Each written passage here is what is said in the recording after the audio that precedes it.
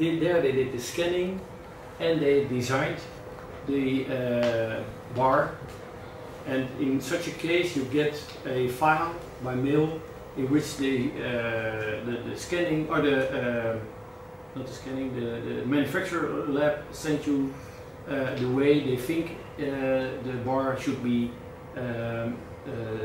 made later on. That's probably the same as if you send it to France with your technica. Is it okay to ask questions now? Yeah, sure. Okay, if you get back, sir, to the photo with the implants in place. Yeah. Yeah, one before. Yes, there are labial flutes exposed, aren't they? Here on this implant. You put a bone graft on a membrane or something, or you just leave it like that? No. This is your flap. No, I see the flap. No, part of the labial flutes of the implants are exposed. They're not all inside the bone. No, this is a tissue level implant. So let me now I have to go back quite an end. Tissue level with healing cap. Yeah. Not submerged implants. Here, this is an implant. Okay. Yes. Okay. I get your point. Yeah. This needs to be outside of the body. So this is the thickness usually where you have your mucosa.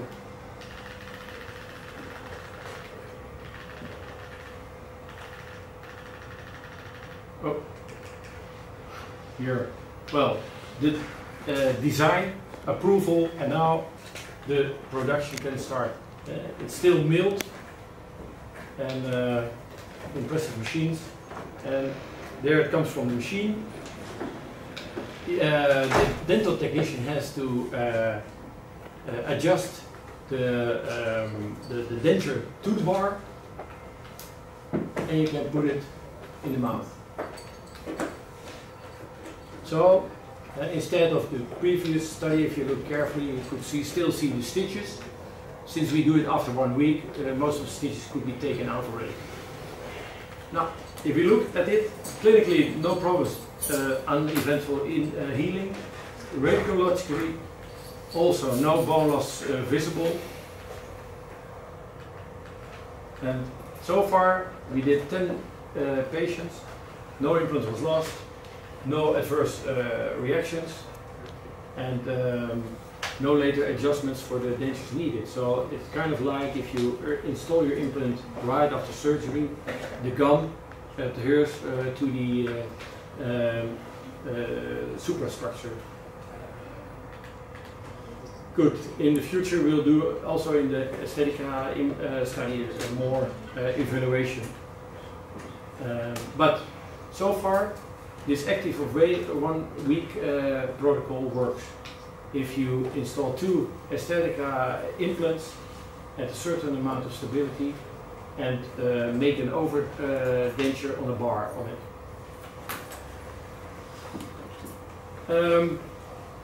Well, so this is about dentures using to speed up the regular protocols.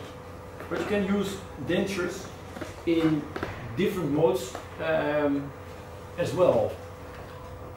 It's, as I showed you already, you can use it as a implant reference for how to know where you put your implants in. It's also, if you make it more pushing to the drills, you can say it's really a drill guide. Not only a reference guide, but also a drill guide. You can use it as an impression tray as I showed in the slides. You can use it as a wound dressing device. And if you add a soft tissue reliner after your surgery, it helps to stop the bleeding. And you can make a temporary removable denture of the denture it was in previous. You can also make a temporary breach of your denture. Well, maybe there are more possibilities or options what you can do with a denture with respect to your implant therapy. Let me show you a few possibilities which I thought And first of all, I start with using your old denture as a temporary lower bridge. Well, we installed 4 implants, had them closed, and all these implants also, you always have to, if you think about immediate loading of implants, you have to install your implants with a certain amount of stability. I come back to that in the end slide as well. Now, first, we have installed them, we have added the healing copings, and are going to use the denture as an impression tray, as I showed you before. But to be precise in your location of the implant, we first will add putty to the denture, put it over the implants, and now you know exact where the implants are. And to make an impression tray of your denture for an open impression technique, you have to put holes in it, as I show here. Oh. Yeah. Now again, and now you have the open tray. We close it again with a little bit of wax. Otherwise, you would have had your rubber impression material gone through these holes. This is the way you fit. The impression copings are on the implants. Impression material is added. Go over the implants, and again, as I showed you in the other slides, let the patient bite again, that you are immediately in the right biting position. It's the rubber goes everywhere, so that's always the problem. But you see, eventually you have a nice impression, and the dental lab work can start.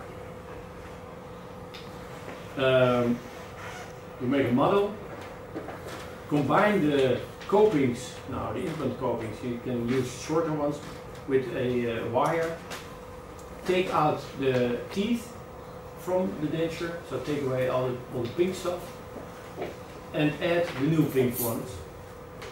So in this respect, change the denture now to a kind of bridge. Can you understand the method, how it works?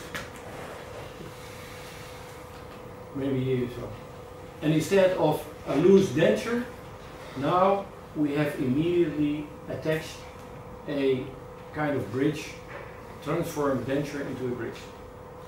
And in this method we can immediately load the implants with a very low price superstructure. Now, it was quite a success. So if patients are short on money, you can offer it as a resolution for fixed implant superstructures. So this guy came in with a upper denture, was fully fed up with it, and we did the same. Put in the implants, impression copings, holes in the denture, impression, and transformed the denture into a bridge. We even took this, he liked to have a gold teeth in his denture, we kept it in. And even the dirty parts, he wouldn't mind at all. So quite natural for a patient to have this treatment done in this way. So it's implant tissue support bridge. It's only implant support. Yeah, you have to clean in between the implant. It's used as temporary before making the final fixed registration. Yeah, after this you could start over. And this guy, as I showed you in the previous slide, he had his definite Brennemark bridge in the lower for I think 15 years. And now he has this kind of temporary bridge in the upper. I did this in 2006. And he comes now and then for a regular checkup, and I said, we need to change this temporary bridge into a definite one. Oh, so no, I'm happy. And he saves quite a lot of money by sticking to this temporary bridge. And it works fine. It works great. So actually, it's a new treatment mode as well.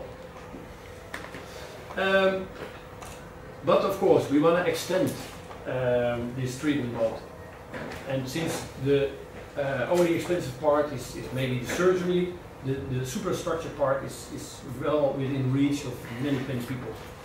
So this guy is 92, comes in, and oh, now I'm completely gone.